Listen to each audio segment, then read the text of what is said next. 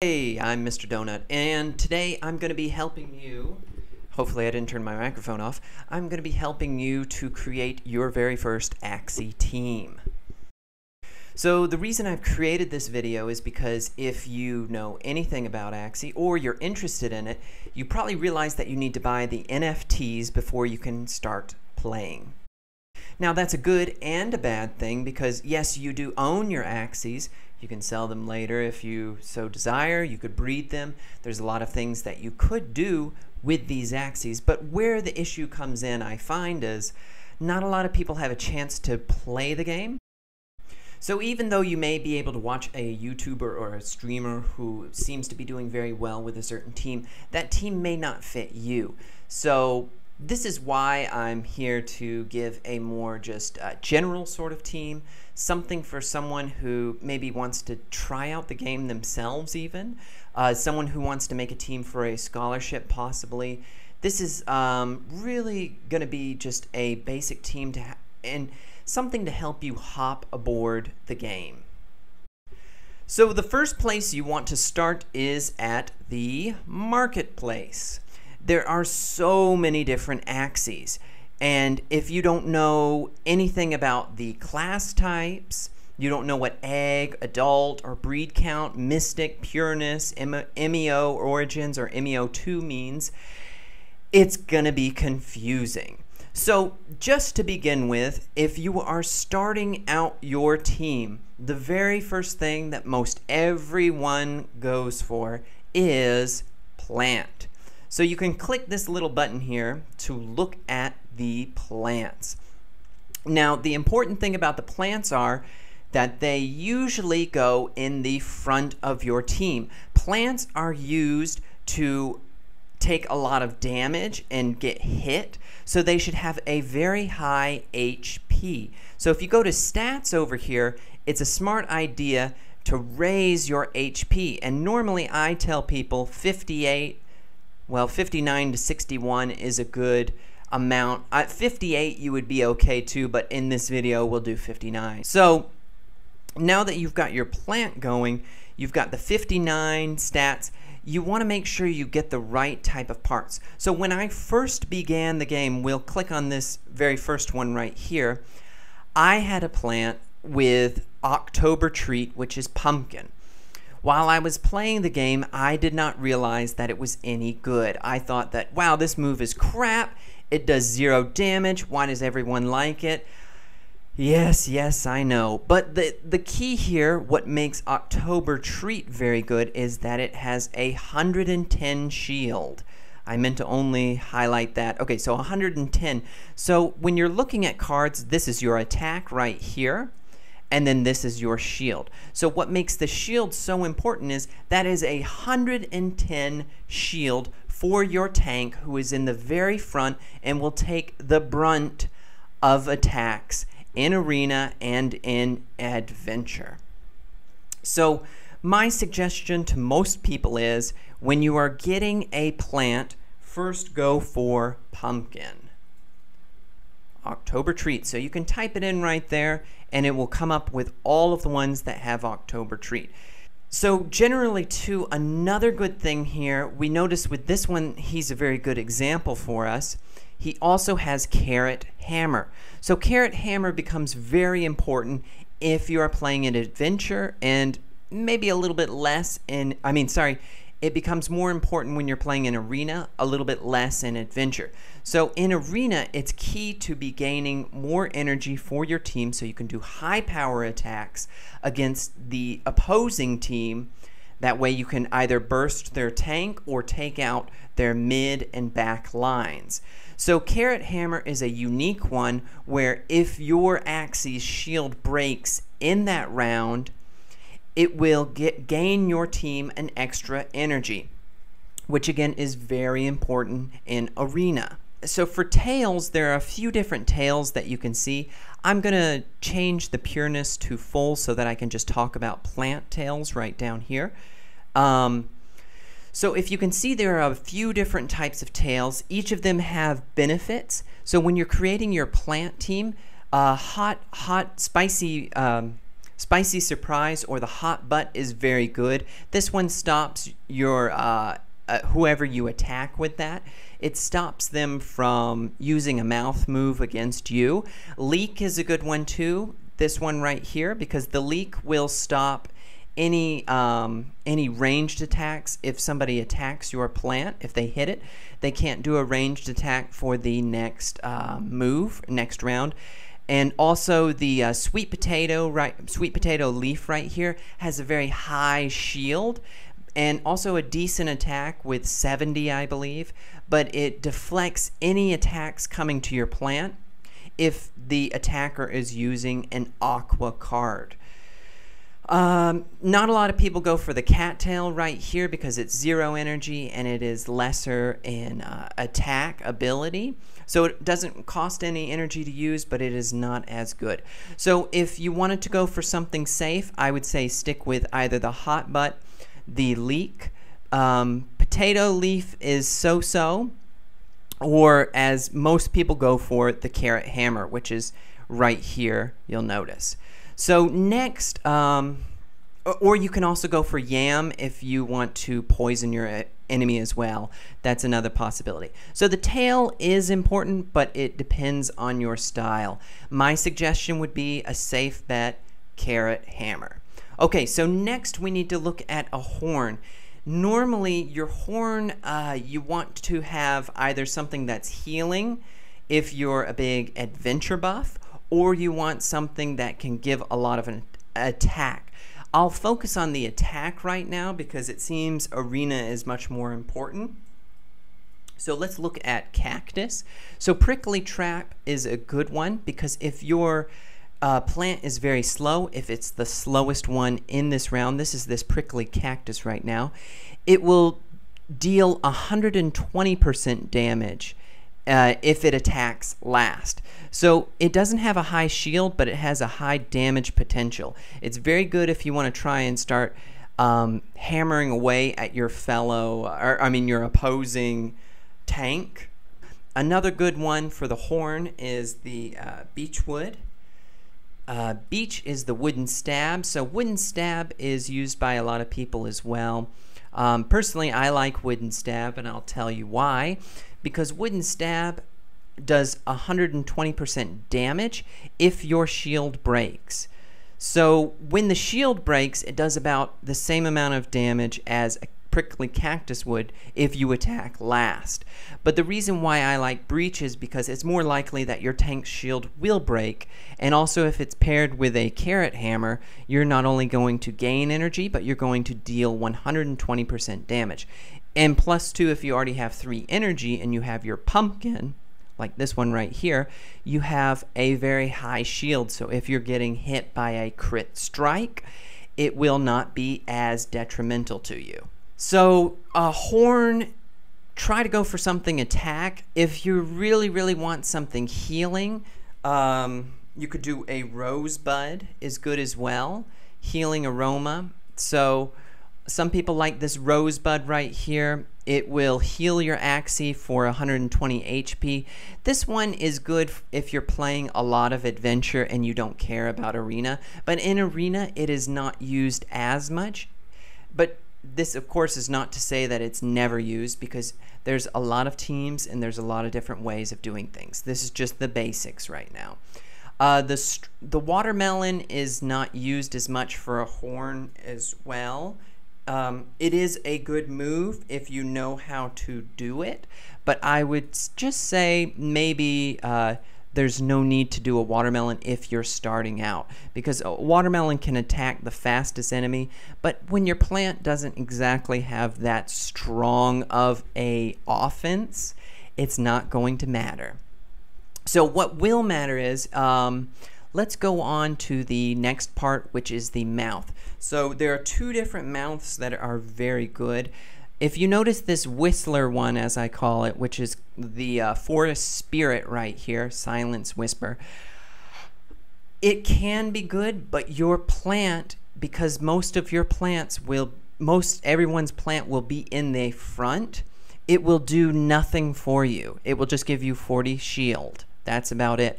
Because if you read the card, it heals the front teammate for 190 HP. This is great if a back or mid has it and keeps your tank or your mid alive in that case.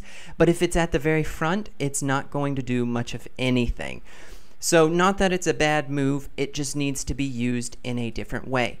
So the parts that I would suggest for the mouth are Serious, which is Vegetal Bite, and also Zigzag, which is, let's see, a Drain Bite, yes. I wanted to call it something else. But anyway, so as you'll notice, this one has a strawberry on its head too. If you're really a healing buff, this one costs 2 energy right here, but it also will heal your Axie for 270. So even if it's at the front or the back, no matter where it is, if it has an Axie in front of it, it will heal the Axie in front of it. If it's the Axie, if it is the frontmost Axie, it will be healed 270. So if you really do want to heal, that's an option right there, but it costs 2 energy. Be aware of that. So for the very first one that I was talking about, the mouth, we have the Drain Bite. Why Drain Bite is good is that it can heal your Axie for about 60. So the damage that this card inflicts, it will heal back your Axie, but it also has 60 shield. So if you have 110 shield over here and you add 60, you have yourself 170 shield while you're regaining potentially health. So it's a very important one, can be used well. I've seen it in Arena, and it's also used in Adventure. The other one I was talking about is Serious. Now, why Serious is important is because it can steal 1 energy from your opponent when it's comboed with another card. It only has 30 shield and it only does 30 damage, but that's okay because really the key behind this one is you're trying to take away an energy from your opponent and gain yourself one for your team. So if you get an Axie, I'm going to go ahead and just make a plant right here with some of these features that I talked about, and this is roughly what it will look like. So we're going to go for the beechwood, like I said earlier, and then we'll just do a carrot hammer for the tail. So this is what it should look like. At the current moment, you can get one of these for about $203. That's not so bad, you know, if you are thinking about investing. The key here too, that is another key here that's important, is you want something that's at least 61 to 59 health. So that's good. You want your good health, and it has all the right cards. So there's something to consider. That's our first Axie, the plant. Now, a lot of people for the midline enjoy something along the lines of either a beast mech for high attack and all of that, or they do a double aqua team. So in this one, I'm going to focus on the beast because I can perhaps focus on an aqua as the back, and you can consider it and how you could rearrange your own aqua if you wanted to make a double aqua team. So right now, let's look at the beast and the mech. And we need to change our stats here because the beast does not have a very high health compared to your tank. So what you're going to want to do with your beast is you're going to want to gain energy, and you're also going to want to be able to take out or burst your opponent's plant, their tanker as they call it, and take it out and also do some damage to the midline as well. In order to do this, you want to have what they call the imp, the ivory stab. You'll see this right here in the front. So I'll click on this one so that you can see it. So that's this little horn right here. The horn has the ability to gain energy per critical strike that is dealt in that round by the entire team. The other issue with actually gaining that energy though is it doesn't exactly happen when you want it unless you have a certain part that can enable your beast to deal out a critical strike. Okay, so in order to deal out that critical strike for sure, and for sure gain energy, we need something else on its back that's called the Ronin. So this is the single combat card. Right here we can see this little Ronin tied up samurai type knot he has on his back. So the Ronin card is this one right here. It's called Single Combat. This guarantees a critical strike when comboed with at least 2 other cards. So this one is a good example of a nice beast as well. The mouth card we'll talk about later, but for right now we can talk about these 3 cards right here. What would make this beast a good attacker or a good mid in your game is that if you pair this card with 2 other cards at once, this card will not do 75 damage anymore. It will do almost 200 damage to your opponent. So you have to think about that in terms. If your plant has roughly 500 damage, you have really knocked out a lot of health from that plant. So, and in the process too, you're gaining yourself energy. So you're not only dealing out a ton of damage, you are also gaining yourself energy. So a lot of people too like to get the Cottontail, which is right here. The reason people like Cottontail with this combo is, if you notice, it's a 0 energy card, meaning that you can play it without having any energy. But what makes that beneficial to your team is that you need 2 cards for single combat to work. And say you only have 2 energy at the moment, but you need to do a critical strike and you need to gain energy. Not only will you gain 1 free energy from this Luna Absorb, but you will also be able to pair this Luna Absorb, Ivory Stab, and Single Combat together, do 200, 300 damage because you have Ivory Stab doing 70 to your opponent while gaining yourself almost a guaranteed 2 energy in that round, which will be very, very beneficial. So let me talk first about the mouth before I go on to the mech, because I will describe a little bit more about the mech if you want to do that for your midline later. Next, the mouth card is also very important. There's one that is called the Nutcracker. I can see one in the market right now, but I'm just going to show you how to do it here for the mouth card. You notice how this little symbol shows teeth and they're grimacing, so you can click that one and it will show you the Nutcracker. So this is an interesting one here too, same with this gerbil hop, but I'll maybe make a more advanced video about different parts later. Let's just stick to the basic team. Okay, so as you can see, this person titled it Great Genes Rimp plus D-Nut. So Rimp means the Ronin and the Imp, which is these 2 combos that I've already talked about. If you ever see that, that's basically what they're talking about. Alright, so our beast has 41 speed, which is pretty good for a beast, 31 health, which is normal, 61 morale, which is important too. Morale helps with the critical strikes. I can do another video about those later as well too. But let me talk about these Nutcracker cards right here.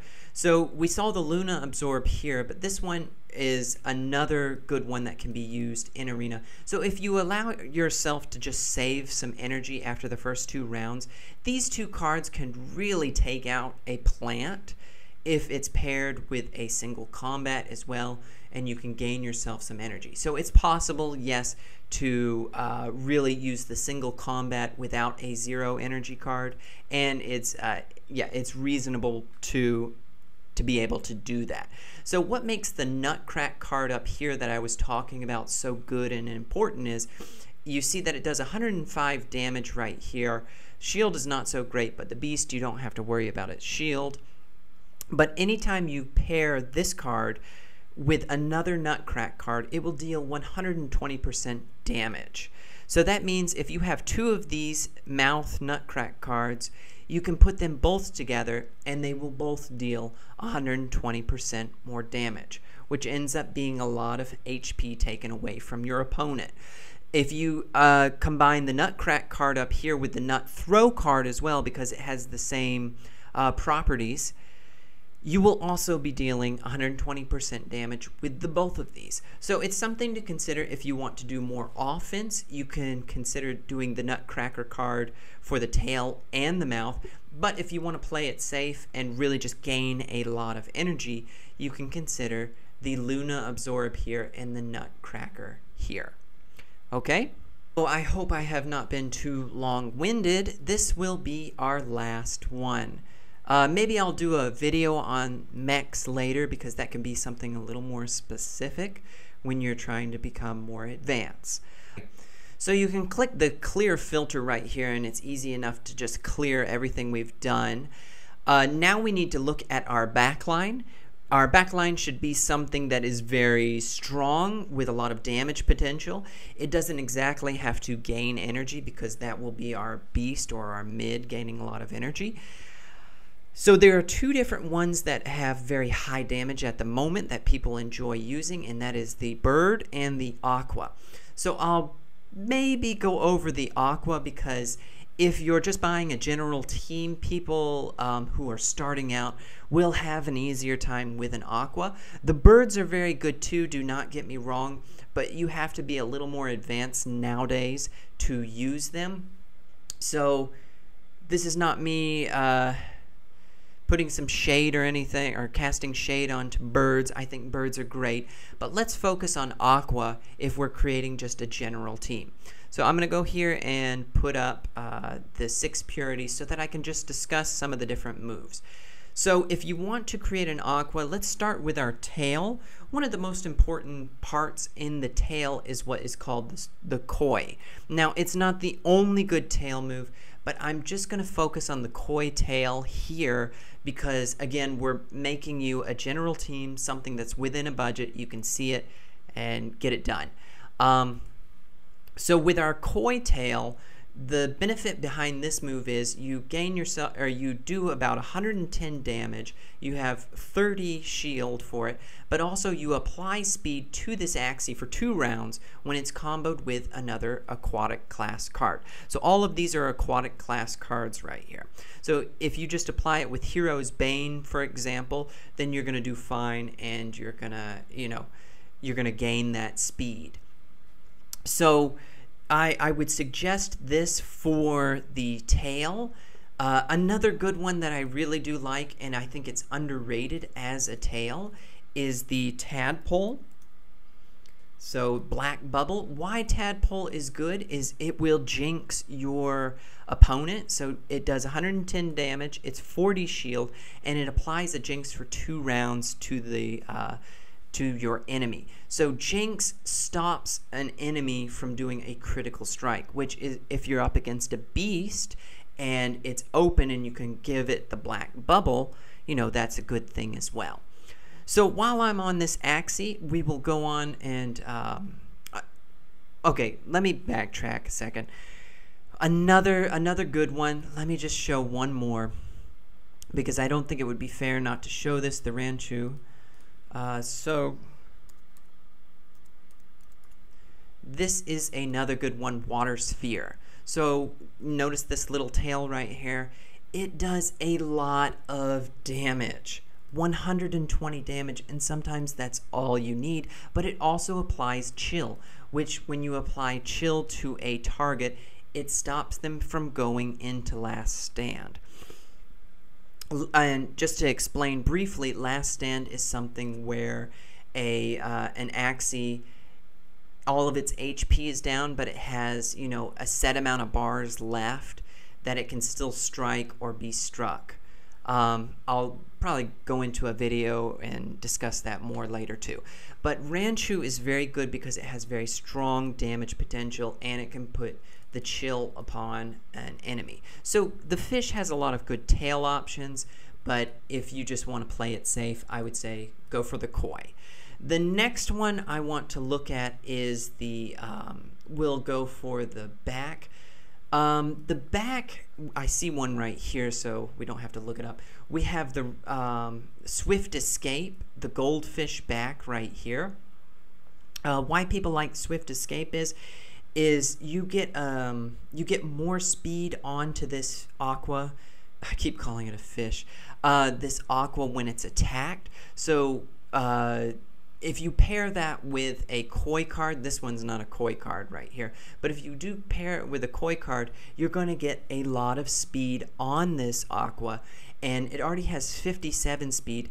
And when it has so much increased or buffed speed, as they call it, you have the potential of overtaking the speed of a bird, which is a good reason to have this swift escape, which is this goldfish right here on its back. Also, there are other ones that you can use for your back. They help heal your Axie. So we have Aqua Vitality right here. And if you notice, it's 40 shield and 80% damage. It's good. It successfully restores 50 HP for each anemone part that they have. It's good, but I would suggest this for a more advanced player who knows kind of what they're doing and have figured out the dynamics. For now, I would really just stick with the goldfish. Some of the other ones are good too. This has a high shield right here, Shipwreck, the sponge. It does 60, but then you get 90 shield, but you don't exactly want your fish to have a ton of shield. I mean, it's not a bad thing. Don't get me wrong, so you could do sponge as well. So moving on now, I would suggest, yeah, go for the goldfish if you want to stay safe. You could do sponge as well. And I'll talk about the other ones later, because there are some really good ones I'm seeing right here that could be spoken about, but I'll go into detail about that in another video. Our next part that we want to look at is the mouth. So I see one right here as well that has a decent mouth. So a lot of people like the fish hook. Fish hook does 110 damage, and it also applies attack to this Axie if it's attacking a plant, reptile, or a dusk. So if you're attacking the front plant, usually your opponent will have a front. It will do more damage. It's good. It's 110%. It'll get the job done, basically. So if you want something with a lot more damage, though, here's another one that I would suggest. It's Piranha Crimson Water. This one's a good one as well. If you notice, he's got this grimace right here that he's snarling. Crimson Water does 120% damage, 30 shield, so it's decent. And it can also target injured enemy if this Axie's HP is below 50%. So if this Axie here, for some reason, his HP is lower, he'll go for whichever enemy is injured.